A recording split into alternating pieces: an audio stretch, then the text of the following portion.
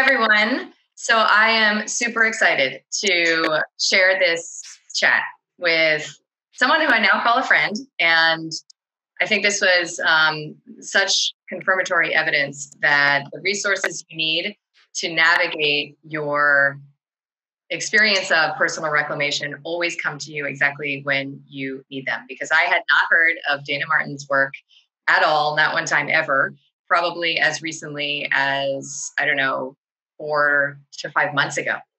And then as the universe would have it, I heard your name, Dayna, 3 times in 1 week from personal friends and then from a shared friend and colleague, Edith Ubuntu Chen. And she said, I'm about to interview her because I had begun to ask questions of our little collegial network about other schooling options. Because as we all know, those of us interested in personal freedom, bodily sovereignty, and the reclamation path are being asked and invited to integrate, right? So I focus all my energy on emancipating from the medical system. And there are so many other arenas that I have blind spots, whether it's growing my own food or chiefly, in schooling my children. I was very enamored with the Waldorf model and found a community that to me will be the gift of this lifetime in that space. But as, the guillotine started to fall on matters related to health and really perspectives on what health means and what it is and how it interfaces with education, I saw that there was not going to be any way we would be able to continue in that model. And so then what? I am very busy and have lots going on. So I always thought that was prohibitive. To homeschooling or anything along those lines.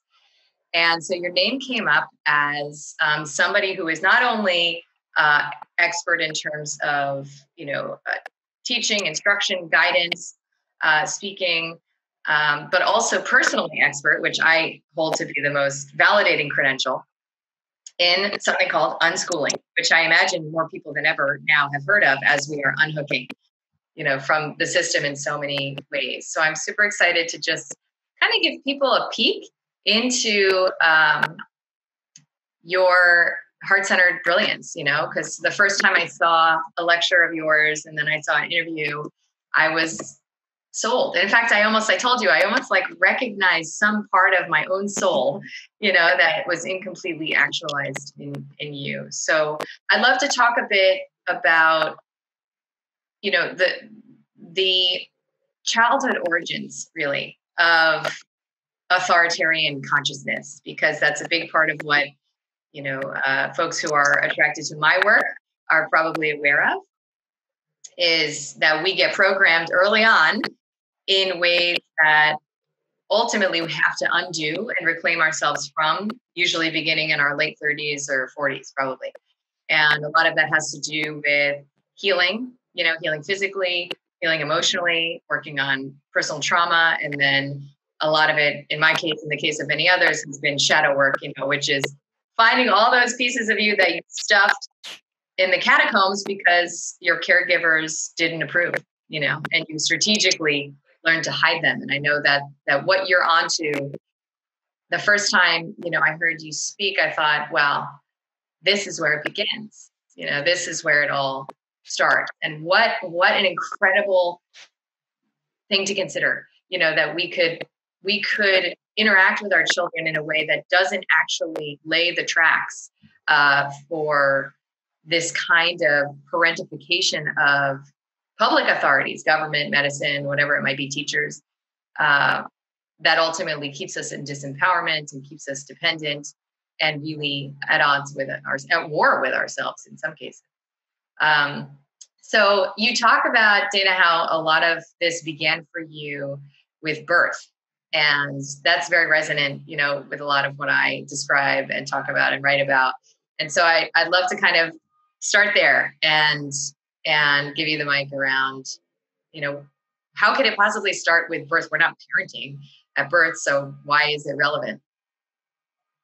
Yeah, well, thank you so much for having me, Kelly. I just want to add briefly that you were a missing piece in my life too with your work. And so it was crazy to move to Miami, and you're one of the first people that I was connected with, and it was by Edith. And when we met, I just felt the same. I felt this soul sisterhood. It was just total ease in your presence. And anytime we've gotten together, we could probably talk for like 3 days straight, as long as somebody was bringing water in for us and some food once in a while. But yeah, so I'm so happy to share about this with your community. So when I gave birth to my son, Devin, so let me start by saying I have 4 kids. I have 2 boys and 2 girls, and they've never been to school and they've never been punished. So we're going to talk about how that could be, that I'm raising people that are kind, compassionate, and caring despite what we've been told we had to do to make good people happen. So when I gave birth to my son, Devin, I gave birth to him in the hospital. My other 3 were home births, but I gave birth to him in the hospital. I had a natural birth, which was really mind-blowing to me because I had no idea I was capable of doing that. I wanted to. I knew it was what was best for him. But once I did, and I went through that process, I felt like I was transformed, and I wanted other women to know about it. And so I went on to study and become a childbirth teacher and doula, and later a midwife. But when Devin was born, the nurses handed him to me, and I was breastfeeding him for the first time. And one of the nurses came running in the room and turned the TV on. And it was the Columbine shootings happening live.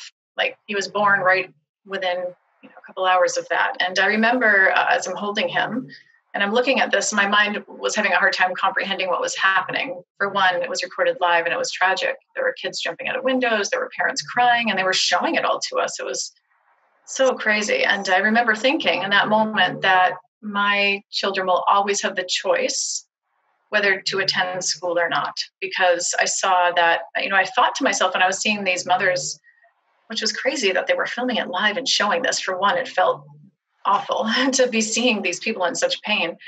But I thought to myself, how many of these parents and children would have preferred to be together that day? And they didn't know they had an option. They thought they had to do this. They had to put their children in school. And I just decided that my kids would always have free will as to where they would be and where they would learn. And that's where the whole idea came. I swear it was meant to be, because I had no idea of my purpose until that moment. And so it wasn't that I didn't want to send my kids to school because I was fearful of them getting shot. It was more about children's rights. I started thinking about it for the first time in that moment. And that's where everything began for me. I love it. And I love the concept of becoming your child's ally, which I think a lot of us have fears that we've been conditioned to be very vigilant around, which, include a lot of tropes like, you could spoil your kid if you let them have their way all the time, or, who's the boss here, who's the authority. And of course, that's what we've learned, and when you came and spoke to our community, and I think that this concept of our woundedness, I'm not really sure how else to put it, but this idea we all carry of our woundedness, like where the primary hurt began, that we know that it started then when we began to feel shame because of the things we were interested in or not interested in. And you talk about how, this concept of ADD or whatever, motivation is really only relevant when you are compelling and coercing a child to do something that they don't actually intrinsically want to do, and they don't have an independent motivation around. And so what happens when your child is, interested or not interested in something that's at odds with your preferences is that it gets hidden. And then we become so other focused, and we only learn how to strategically survive in service of meeting another's needs. And it's, this authority that we are simultaneously afraid of and also seeking protection from. And then you wonder why we feel hollow and incomplete and don't have any sense of how to navigate through our own, compass. And so there's just so many ways in which we've been conditioned and brainwashed that to wake up to it induces almost a sense of like grief. That's what me and my girlfriends experienced. You know, a lot of us even cried after you spoke. It was this feeling of like, wow, it didn't have to be this way. And now look how complicated the roots are, so deep of this thinking. But I love this concept of nurturing the inner compass and how it's not something to be afraid of, right? Yeah, right. It's a deeply powerful experience when you wake up, on so many levels, and people are waking up to so much now. And I think one of the most powerful things that I say to people, which I had no idea really would be, but is to say that you were right all along as a child. You were right. You were right that it was unjust. You were right when you were 3 years old and you felt something was off, where you didn't have say and didn't have choice, and people weren't listening to you when you were 6. And to just say to one another that you were right. It was crazy that you were put in a position where authority controlled you. And I think most parenting advice on the market, given by experts and friends and family even, is based in the authoritarian paradigm of parenting. And that's the more traditional approach, and there's different variations of that, but it's generally focusing on the needs of the parent for obedience, compliance, and the focus is also on behavior modification, just as the norm. And living in a partnership-based paradigm with my children, to me, like, I feel like I'm an alien a lot when it comes to these kind of things, because to me, it just seems like, of course, I'm going to value my kids' needs as much as my own. But as a culture, we really don't. And so letting people know that you don't need to focus on behavior. What you need to focus on is the needs under the behavior. And when you focus on the needs under the behavior changes. It's a side effect. So yeah, there's so much to it for people to let go of. And we want to blame somebody. And a lot of times people blame their parents and the authorities in their lives when they were parented that way too. It's like this historical, just this history of abuse, generations and generations and generations. And what I consider abuse is controlling another human being and punishing against people's wills. Putting kids in timeout to me is just as damaging as spanking on some levels. And so this paradigm is, as strange as it might sound to people, it really is where we're headed in the future. So it wasn't very long ago that men were told to beat their wives if dinner wasn't on the table on time. Like, that was in the wedding vows: love, honor, and obey. It was just a given. Fathers taught their sons how to control their women, what to do for punishment if their wives didn't obey. And I mean, think how far we've come since then. And so all that this is really, to me, is children are next on the human rights agenda. And we will look back on these days as very shameful, of when children were treated as less than, and the focus was on training them almost like dogs. So much of what you see, like with any of the controlling forms of parenting, like I think of the show, and I've never seen like a whole one the whole way through, but like Nanny 911 and Super Nanny. Have you heard of those? Mm-hmm. The whole focus is on behavior modification and making a child obey just like a dog. And so to me, this is not like some crazy, like new weird way of parenting. To me, this is what people did way before they had all this authority coming and trying to control them. And so for me, it all starts at birth. That a natural birth starts this entire process of living in partnership with your kids, that when you turn over your birth for someone else to manage and for someone else to handle, you're giving away so much more than your birth. You're giving away your entire perspective that you're a good mother. Every single thing starts then when it comes to your confidence. And so having a woman have a natural birth is, I know, the best thing that I can do to put her in the direction toward trusting herself. So I know who I'm talking to. So I know that I can say anything to you when it comes to conspiracies, because you're like one of my friends that gets it. But I believe it intentionally started in hospitals to control, to separate that bond, to break that bond, to make sure that bond never happened between parent and child, between mother and child. So letting a woman know right away, oh, your pelvis was too small, the baby didn't fit through, and thank goodness we were here to save you from that. From that moment, that seed of doubt intentionally is put into that woman, saying you don't know what you're doing. You're not, your body couldn't even birth your baby, never mind knowing how to parent them, and never mind knowing how to educate them. So yeah, it's a pretty sad thing, and most people think I'm crazy for saying those things, but I truly know it's truth. I do in my heart. I mean, I obviously couldn't agree more. And it's this concept that we're also confronting now collectively, which is that when the state, so to speak, owns your body, you're very easily controlled, right? And so then, enter Rockefeller engineered educational curriculum that is in service of, generating cogs in the wheel out of every single one of our children. Then, you have kind of the perfect alchemy. And the challenge is the Stockholm syndrome, that can be a natural byproduct. The allegiance that we have. I mean, I am a highly educated person, and I could easily feel like all of the martyr energy, like, oh, all the blood, sweat, and tears I put into that. How could I ever throw it under the bus? It's had to be for good. And of course, my children need to, read all the important books and learn advanced calculus. And of course, they need to go to college. And the nature of my process has been that slowly, it's like I have this image of like these bands like just popping off, slowly I'm like loosening this tarp that I was, suffocating under. And this one, it was just sudden for me. It was almost learning about your work. It was like, oh, this is the educational correlate to everything I've ever come to know about bodily sovereignty and personal reclamation and emotional healing. And I mean, we know what it takes to try to figure out how to connect to your intuition. Why is it so hard as an adult to read your own body as a yes or a no instrument, to help you navigate the world? It's so hard because we have literally no experience honoring our own drive. We literally don't.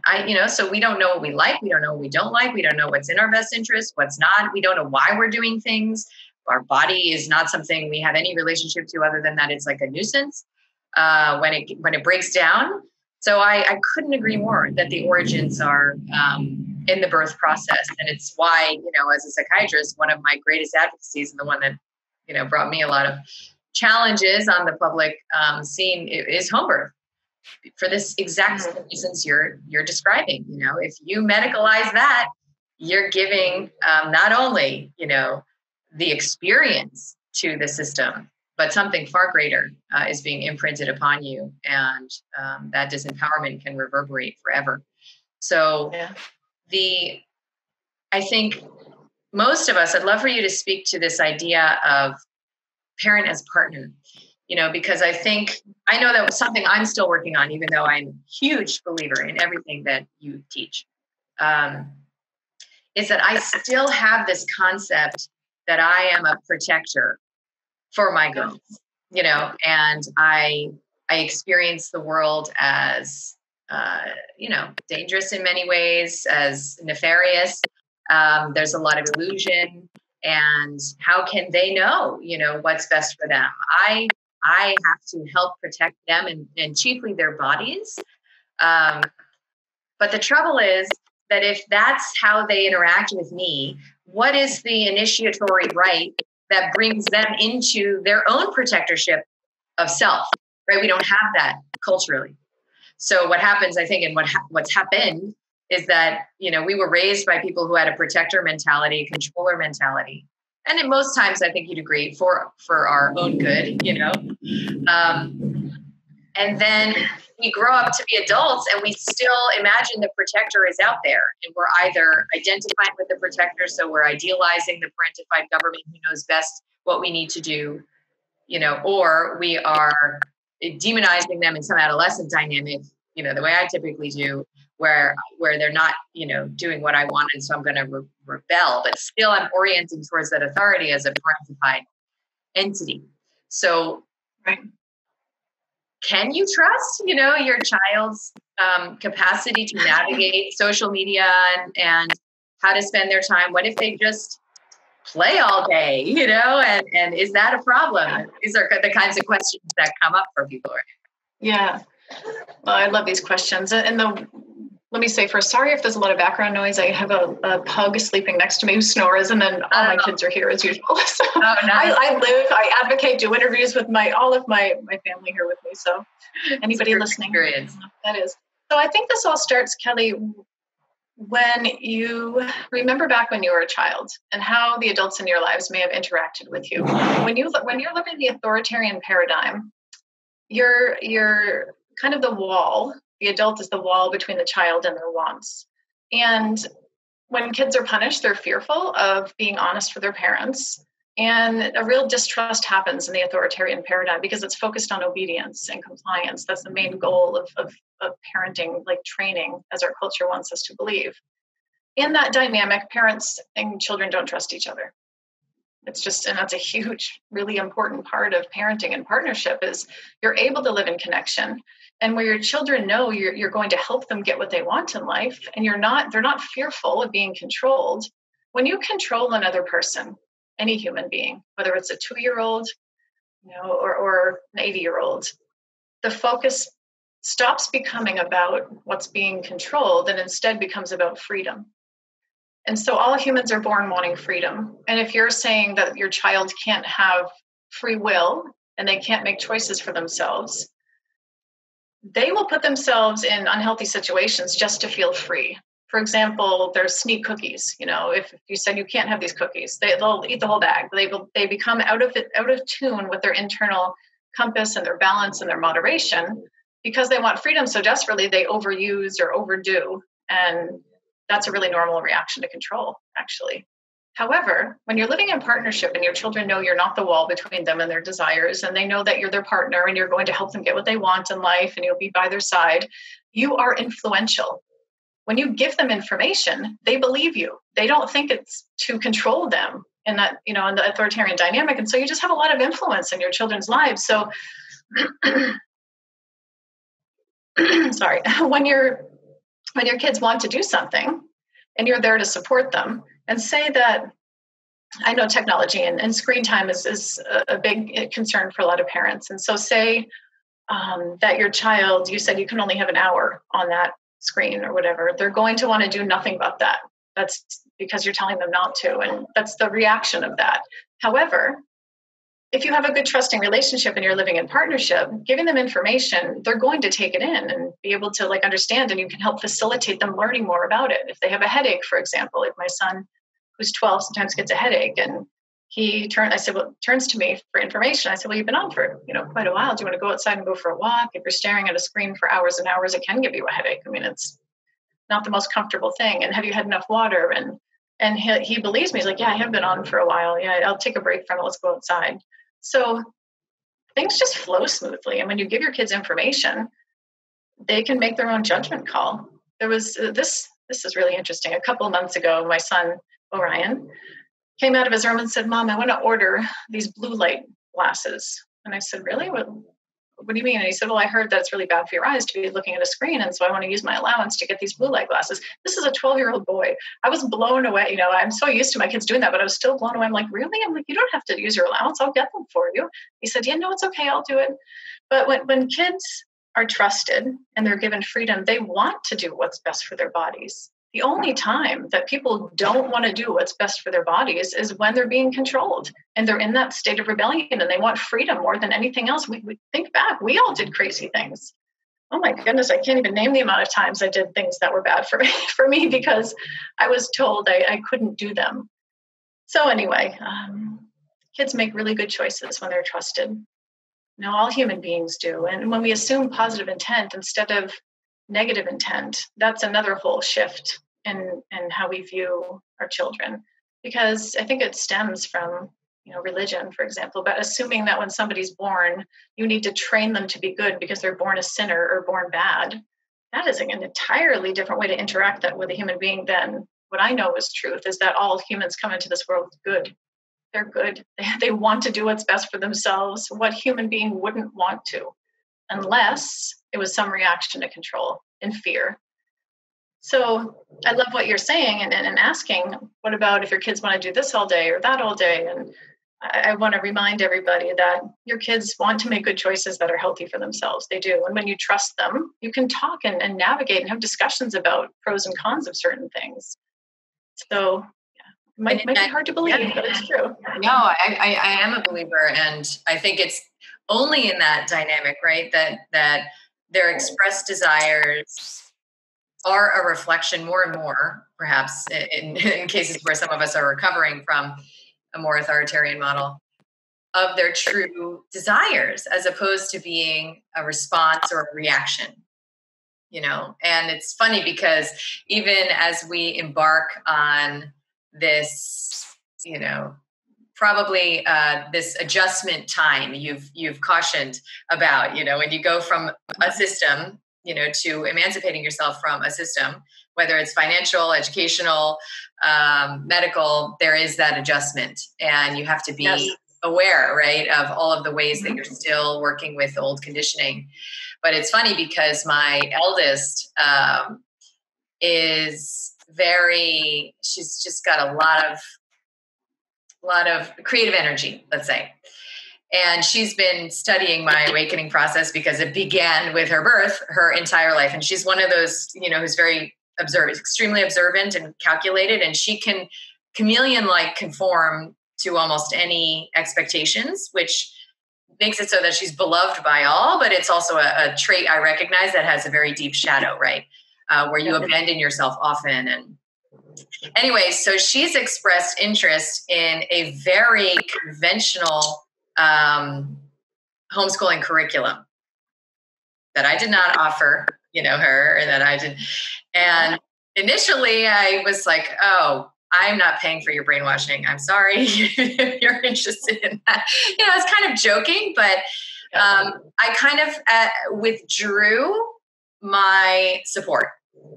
Whereas otherwise, we have an ally type energy between us otherwise, and we would do things together. I'd help her out and she helps me out with stuff, and I noticed that I withdrew, and I just kind of, that's another form of, as I think you'd agree, it's another subtle form of punishment, taking love away, taking attention away. And I think the ways that you've inspired me helped me to kind of check myself at a certain point. And just recently I said to her, listen, if that's what you want to do, you have my support. Let's check it out together. What do you need to register or whatever? And it's painful for me. I always knew there would be a comeuppance, I'd have a child who'd become a conventional psychiatrist or something. But it's, I think we all kind of fear that on this path, and then you get to a point where you're like, you're going to love them anyway. I always joke around with my 18-year-old Tiffany, because I'm a midwife and a doula. I always say, you're going to schedule your C-section, aren't you? So we have all these inside, you're going to do formula. And so our kids are going to make choices different than us. But when you think back to the times in which your parents and the adults in your lives didn't support you, how that felt, and how wonderful it felt when you were supported. So I think when we give support, our kids feel so whole, they're able to make really good informed decisions. Right. And if we withdraw that, they're actually drawn closer to the thing that we might have an issue with. So it's a matter of supporting, and then it helps eliminate our fears, because we have a lot of fears about a lot, and because we're more awake than the average person. I think our fears sometimes are different than mainstream, but they're very real. And I think talking about it is really helpful too. When my kids are interested in something that might be hard for me, I'll just tell them, I'm like really afraid of that. What are you drawn to about it? And here's what I'm afraid of. And we'll talk it through. And I swear, they give me really great reasons and answers. And I realize it's my issue and not theirs. They're going to take what they want and leave the rest. So when your kids have freedom and they're raised that way, they're not so easily controlled and influenced by anything negative, like in a mainstream curriculum, for example. So they're not going to be so susceptible to being like brainwashed as a child who's conditioned to take orders. So that's any message. You're such an early shifter and such a lighthouse, because I think the time that we're in this moment, one of my friends, she's unschooled to varying degrees. She's done it all, Montessori and private school, and they've done everything. Mm-hmm.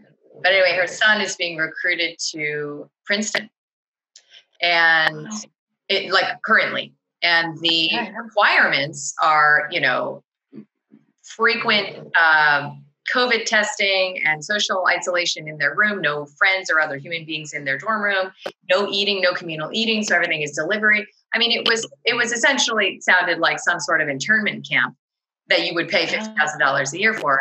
And we were talking about how, wow, this broken system is falling on its own. It's falling on its own sword. And nothing actually has to be done to dismantle it. It's going to be dismantled through its own energies and its own, efforts. And I thought, wow, it's easier than ever to wake up from the illusion, like Alan Watts says, like the first grade, the second grade, the third grade, then the high school, college, the job, and then the death. And like, it's like watching a movie and fast forward, without even recognizing that the experience of the beingness was sacrificed, along the way. So we have this opportunity where not only is it somehow making more and more sense to many of us to just opt out of so many things, but it may even be that the landscape itself of everything that's happening socioculturally supports that in ways, that it hasn't maybe ever before in human history.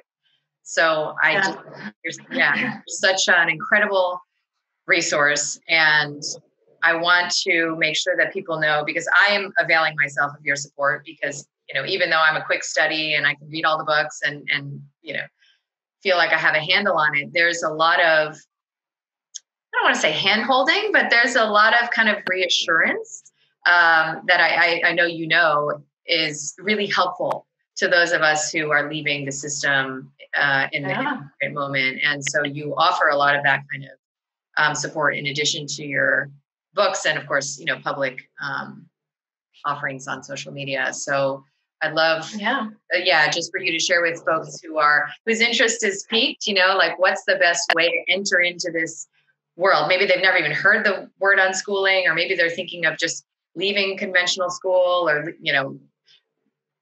what is the best way for them to support themselves? Because like you said, if we can recognize when it's our thing, it's our issue, then we're not going to be influencing our children's destiny because of our unexamined stuff, right? Or unprocessed, unsupported stuff. Exactly. And we have, there's so much more to this. As you know, this could be a 5-hour interview and we'd still not even cover it all. There's two sides to it. There's the educational freedom, and then there's the personal autonomy and how to live in partnership and do away with the authoritarian paradigm with punishments and control and limits. So there's two parts here to this whole big picture, which makes a one part essentially of trusting children. Yeah, you've talked about it. It's not just about school. Yeah. Yeah. Right. It's about trusting children with you as their facilitator and you as their guide on this path. You're not the one granting wishes and saying you can do this and you can't. You're there to give information and support and grow yourself. I mean, there's not a day that goes by that I don't grow on my own, just being my children's mother. And my kids are 12, 15, 18, and 21, which is crazy. I can't believe I've been doing this for 20 years. I never imagined doing what I'm doing, but I'm so honored to. And so if this speaks to anybody, if you're feeling like you want to know more, most people know what they don't want to do. They don't want to control or limit and punish, potentially. That seems like people know what they don't want to do, but they don't know what to do instead. And that's a really important piece that I want to help people with, is what to do instead of the authoritarian paradigm. Because people, when they stop controlling and they stop limiting, things become crazy oftentimes. And that's when unschooling or peaceful parenting or this paradigm gets called permissive or neglectful, because on the path to learning what to do instead, most parents kind of let go of everything, and then it just seems a little chaotic until they know what to replace it with. So this is not unparenting. It's not being hands-off. It's not being permissive. It's working in partnership. Saying that you're permissive with your child is like saying you're permissive with your husband. Doesn't that sound really weird? I'm so permissive with my husband. It sounds bizarre. They're like, what? It sounds that bizarre to me to say about children. So it's not about permissiveness. It's about living in partnership and helping them. So the same way I treat people I love, the same way I talk to you, Kelly, the same way our friendship is, I have that same respect with my children. If I wouldn't say it to you, I wouldn't say it to them. Period. And that is just a whole new, amazingly groundbreaking thing for most people. They're like, wow, I never looked at it like that. And if you listen to the way you talk to your children, if you talk to your best friend or your partner like that, they would not want to be around you anymore. Period. So this is what I want to wake people up to. When you see what you've been doing, it'll make more sense. And so joining like a group coaching, or this unschooling program that I'm offering now, or reading books. I have a group on Facebook. When you're in a tribal setting and you're hearing how other people handle certain situations, it's really helpful. It was for me early on, just to hear how to handle certain situations and what other parents are doing, because it just normalizes it. The more you hear about it, the more normal it feels. And pretty soon, yeah, you're just doing it on your own. So yeah, if anybody needs any help from me, I'm happy to help. I do personal one-on-one coaching, the unschooling year-long program. It's like a monthly program. We talk every week, and then every month I do one-on-one calls, and I have a couple books out there. So anytime anybody wants that support, you can look me up. We'll post my contact info in the link below or whatever. That's perfect. I'm not a morning person, guys. Listen, because I live this life, I'm up really late with my kids. Like 11 a.m. interview to me is like 5 a.m. Great. Doing great, woman. No, that's so perfect. And, I recently read about, you sent us, a bunch of us a text on the offering. And I scrolled down through all these elements of support that you offer and got to the sliding scale fee. And I was like, this is amazing. This is like, wow. What, I know why you're in it. You're in it because you can't not be. And because it's why I'm here. It's why I'm on this earth. Yeah. And you have such a patient energy, because I think if I were you, having gotten this so long ago, all of the sort of things, it's neuroses, the neurotic things that come up for parents who are, transitioning models and frameworks and orientation. It's like their own inner child, expressing, and there's just so much soothing that you have to do that ultimately we have to learn to do on our own until it becomes obvious. I mean, I remember I heard what you said. I didn't hear you say it, but I heard that sentiment years ago. Like, speak to your child, like the way you would a friend. Like, would you say, like, can you hurry up and eat because we got to go? No, probably not. Or worse, or yeah. Just you're like threatened to take something away. If you don't hurry up, then you're not going to watch that movie later. Or if you don't hurry up, you're not going to do this. If you said that to any other adult, they'd be like, what? Excuse me? That's how children feel. And the thing is, children feel like that, but they are not allowed to express that either. To add to the children feel that same thing you would feel if somebody said that to you, but they can't show dismay or disapproval. They need to be like respectful. Gosh, guys, like how many times did we feel that way as children? Thousands. And we had to bury it and bury it and bury it. Totally. It's no wonder we're all in our 30s and 40s and doing yoga every day and all this mindful practice. We're trying to get back to the default setting that was robbed of us as children.